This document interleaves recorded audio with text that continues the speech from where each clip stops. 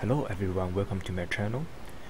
Recently I decided to update my Quantum Espresso tutorial, and in this video I will briefly tell you why I make this decision in 2019. So one reason is that over the past year I gained a lot of experience and also improved myself a lot in using Quantum Espresso, because I have done several projects on computing material properties using Quantum Espresso, and I would like to share you guys this experience.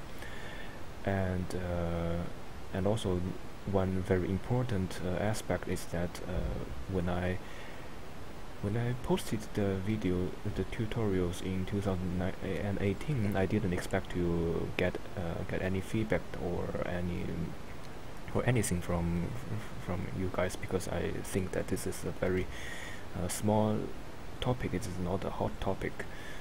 I wouldn't expect that there are so many people that pay attention to it.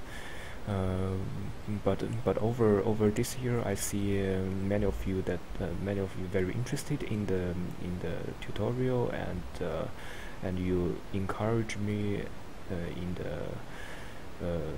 the comments, and you hit like and also subscribe to me, and I also hear a lot of suggestions from you guys.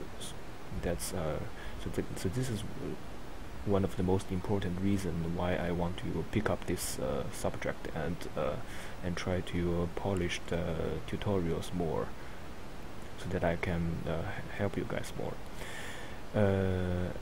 Another thing is that even though this is 2019, I still don't see a very systematic tutorial on Quantum Espresso. There is one tutorial that's quite good on the Windows version of Quantum Espresso. I quite like it. I respect the work.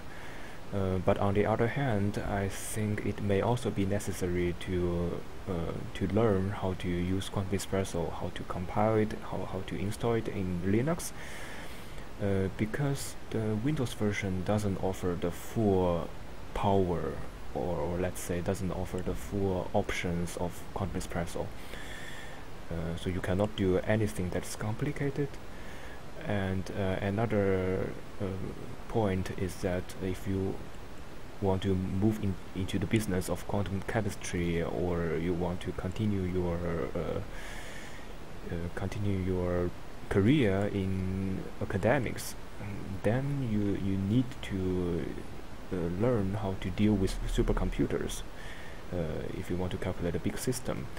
And supercomputers, they only use Linux, as far as I know. So you need to learn how to use Quantum Espresso in Linux, and also how to compile it to adapt to the needs of multiple core parallel computing. And this is also what I will talk about in this tutorial. And also over the last year, I gradually find out that it may also be necessary to include some slide presentation, because the previous tutorial in the previous tutorial I only focus on the hand-on experience. I show you how to run the program and how to do simulations, but I feel that there should be some slides that give you an overall view of the program, of the project, and of what we are doing. So that's what I will do here.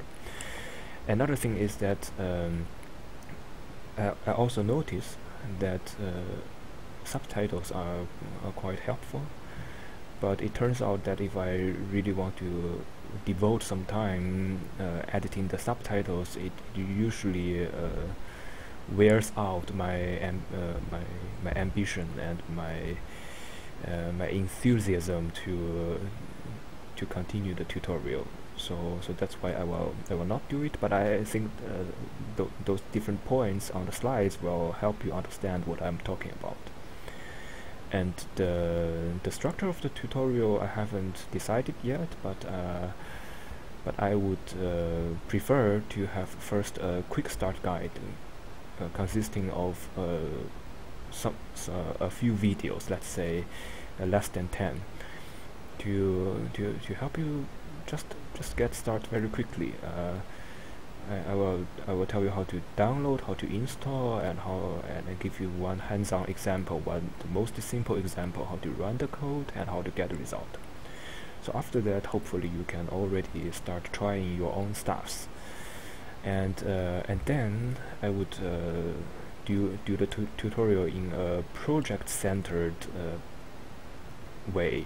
So basically, for example, I would give you one tutorial on how to calculate the band structure of, let's say, zinc oxide or silicon, and another tutorial could be how to calculate the structure of a molecule like benzene.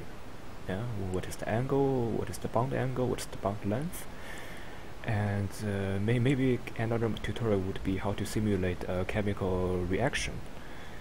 And yeah, so I think that will give you more experience how to use this software, and how to, let's say, do some project that uses some advanced options in this software. So I hope that you will enjoy, and hope to see you in the next video.